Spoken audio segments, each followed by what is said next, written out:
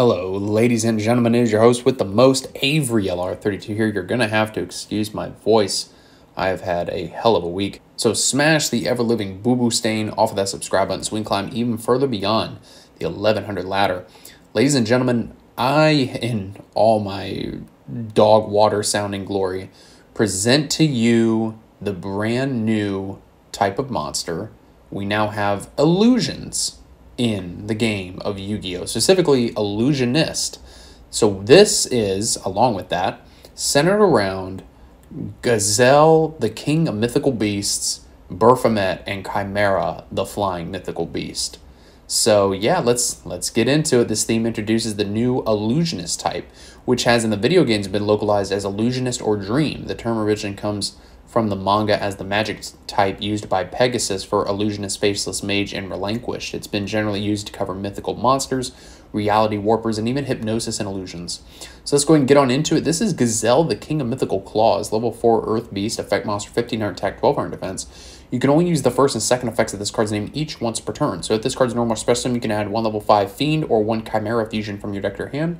And if this card is sent to the graveyard as a material for a fusion summon, you can add 1 Illusionist monster from your deck to your hand. So anything in this archetype it can search. And of course, level 5 Fiend being the brand new Baphomet and the OG Baphomet. And the Chimera fusion is basically like an El Shaddai fusion, quick play, but it's pretty good. Next up here, we have Baphomet, the Great Wings, level 5 Fiend effect monster, 1400 attack, 1800 defense, which is the original Baphomet stats. Same with the original Gazelle with 15 and 12. You can only use the first and second effects of this card's name once per turn. If this card is normal specimen, you can add 1 level 4 Beast monster and or 1 Chimera fusion from your deck to your hand.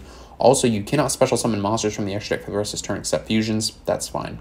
If this card is sent to the graveyard as a material for fusion summon, you can target 1 Illusionist monster in your graveyard special summon it. So anything in the archetype besides this and Gazelle, because Gazelle is a beast and Baphomet's a fiend. Next up, we have Cornfield Coator, level 4 Wind Illusionist effect monster, our first brand new monster in this new archetype, or new, I guess, type of monster. 500 attack, 1700 defense. You can only use the first and third effect of this card's name each once per turn.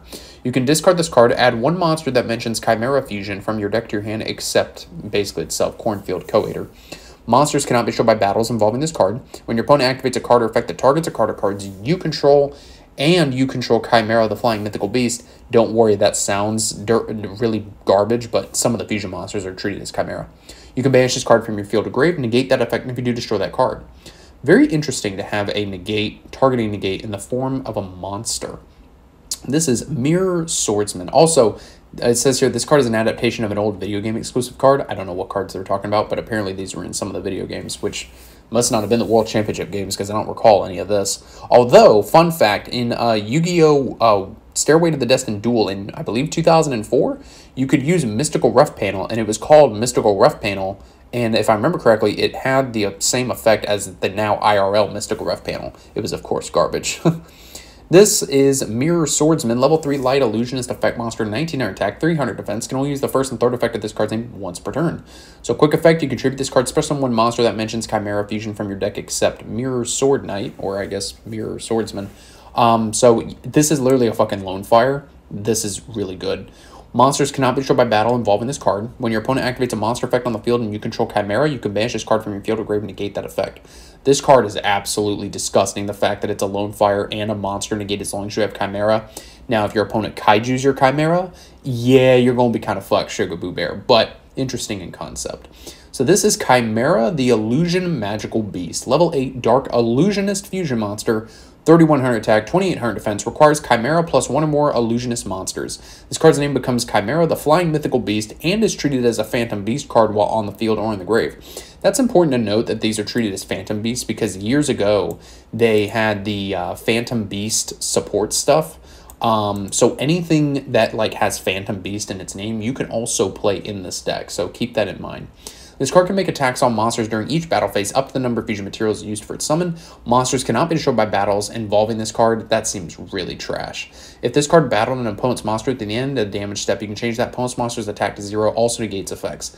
Yeah, but I can just use it as a link material. And that is something that I really don't like about this deck, is that basically none of the monsters can pop stuff by battle, so it's like, why? So I don't know. I guess only time will tell. Next up, this is Chimera the Phantom Beast King. So level 6 wind, beast fusion effect monster, 2100 attack, 1800 defense. That is the original Chimera stats. Materials is 1 beast monster plus a fiend monster. You can only use the second and third effects of this card's name once per turn. This card's name becomes the original Chimera while on the field or in the grave, but is still treated as a Phantom Beast card. Again, that's very important. If this card is fusion summoned, you can activate this effect. During the end phase of this turn, send 1 random card from your opponent's hand to the graveyard. That seems pretty damn good.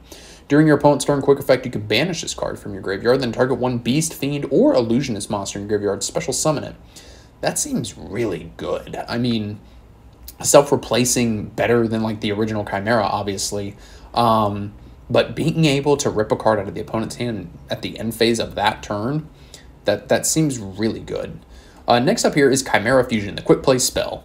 You can only use the second effect of this card's name once per turn. During the main phase, keep that in mind, fusion summon 1 fusion monster from your extra deck using monsters from your hand or field as fusion material, including a beast or fiend monster. During your main phase, if this card's in your graveyard and you have Chimera the Flying Mythical Beast on your field or in your grave, you can activate one of these effects. Add this card to your hand or banish this card, and if you do, special summon 1 Gazelle, the King of Mythical Beasts, and 1 Baphomet from your deck and or grave. So what do I think about this after I've already read this before I started recording and kind of thought on it a little bit? I don't think that this stuff's going to actually be good, if I'm being honest, unless there's more support coming down the pipeline. I don't like the fact that you essentially have to play bricks in the form of Gazelle, the original Gazelle, and the original Baphomet, and possibly the original Chimera, because those cards just aren't good. Even back in the day, they weren't fucking good.